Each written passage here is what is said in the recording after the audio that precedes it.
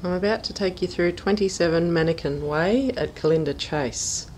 So walking up to the front patio here, I'm just going to show you the front yard because the owners have actually put in a really modern looking fence which has reclaimed all of that area, which is great for their dogs. So if you've got kids and dogs that you want to play safely within the home, that's a great spot to do it. So tiled front patio here. This home is 265 square metres under roof, so you'll be impressed by the amount of living space here. 4 bedrooms plus a study, so it's a really good size for a big family. So that's the first of the living areas. These guys have got it set up as a kids' playroom, but you can see there's a blank wall there where you can put the TV. On the left-hand side, we've got an air-conditioned study. So this is separate to the 4 bedrooms that there are as well, which is great for a home office, and it's right at the front door also.